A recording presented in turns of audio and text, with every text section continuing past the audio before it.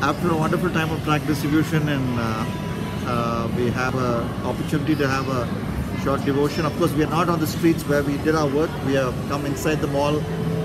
So today, for today's devotion, we always look for a story or a current event so that we can connect that with the Bible, so that we can continue to do what we are doing, that is to give out tracts, to be passionate for evangelism.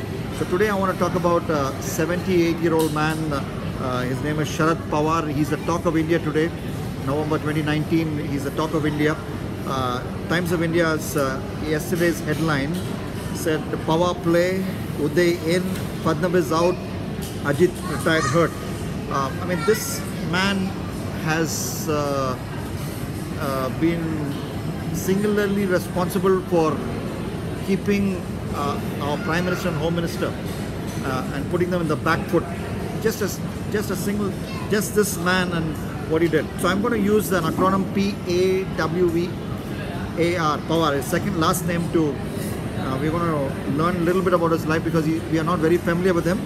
And I'm going to, from that acronym, draw lessons for us to do evangelism more passionately.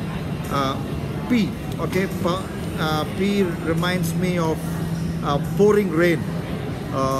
When he was campaigning for his party, that is Nationalist Congress Party, NCP, he's the head of a political party, NCP, like Modi is the head of BJP and Amit Shah is the head of BJP. He has a party, his name is NCP. And in pouring rain, Maharashtra just had an election, he's from Maharashtra. In pouring rain, he continued to address a rally, and people have not forgotten that.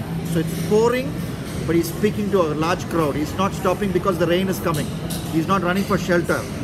I mean, it's amazing that a politician will continue to speak in the crowd when the rain is pouring, when it's pouring cats and dogs. That reminds me of the scripture, Proverbs chapter 20 and verse 4. The lazy man will not plow because of the winter. The Bible says the lazy man will not plow because of the winter.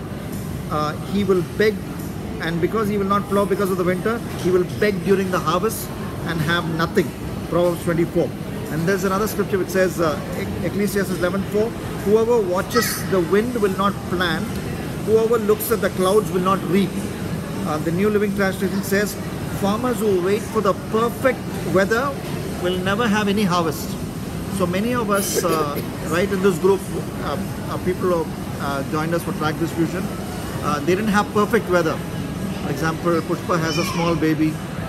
My wife Vivan has kids coming back to home at the same time, and we are doing tract distribution.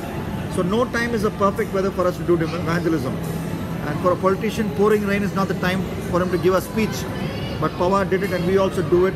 And that is, I believe, that will inspire some people to do evangelism, get involved in evangelism, even though it's not perfect weather. We still need to do it. P.A. Okay, age defining Pawar. Pawar is 78, 79 years old. He's an old man. He became CM of Maharashtra at the age of 37, I read. He's been in politics for 52 years, 50 plus years. But, you know, at the age of 79, he's still wanting to do what he loves to do, you know, be a political leader. The Bible talks about Zachariah, and at one point in time, Zachariah said, I'm an old man, my wife is an old lady. You know, can God really have any plan for us? You know, that was the tone of his question. I'm an old man. What does God want me to do? You know, age. So in this group, we have Ansel, who is, how old are you, Ansel? 7 years old. So age doesn't matter for evangelism. God pours out His Spirit on men and women, young people and old people, so that empowered by the Spirit, we all can do evangelism. P-A-W. His Pawar has got a nickname. Sharad Pawar has got a nickname. He's a Willy Pawar. He's a shrewd man, Willy man. He's a man of wisdom. And the Bible says, he who wins souls is wise. The wisest thing that you can do is not to play politics, though. The wisest thing in the world you can do is actually to win souls, to tell people that there's a heaven and a hell and Jesus came to save them. That's what we do by tract distribution. P-A-W-A, okay. He's an ailing Pawar as well. In 2004, because of a bad habit that Pawar had, he used to chew betel nut. Okay, he had oral cancer, and the surgery after that, surgery they removed all his teeth and he was in great trouble. His face, the shape of his face changed. But that didn't stop him from standing before big crowds and giving speeches about his political party and the need for secularism and need for coalition government and all that. The kind of the face and the disfigurement of the face because of the cancer didn't stop him. And one of the greatest excuses that we all give for evangelism is that I can't speak well, I'm not presentable, I'm not tall enough, I'm not talented enough. All those excuses we need to throw out of the window and get involved in evangelism. The same way Pawar threw all his excuses, including the excuse of having his face disfigured because of a cancer. He threw it out so that he can be a leader who can put the Prime Minister and the Home Minister on the back foot in November 2019.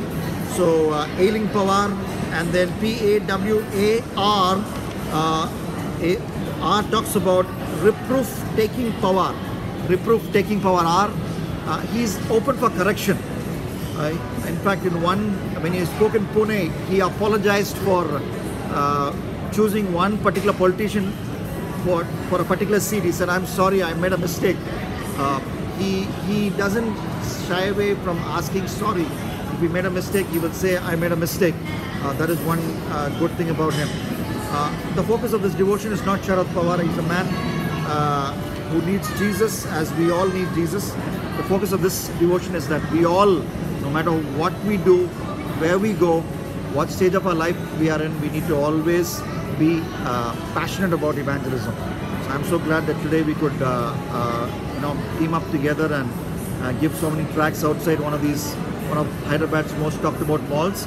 So we can keep our eyes open as we pray. I'm going to lead in prayer, and let's commit the people who have received the tracts into the Lord's hands.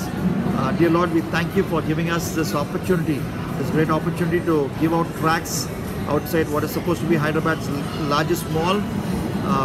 Lord, we thank you for the people who received it. We pray that you will speak to them through that tract. The printed word of God will speak to them.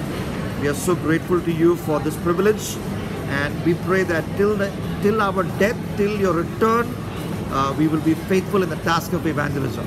And we ask this with thanksgiving in Jesus' matchless name. Amen. I'm just going to turn the video so you can all see that.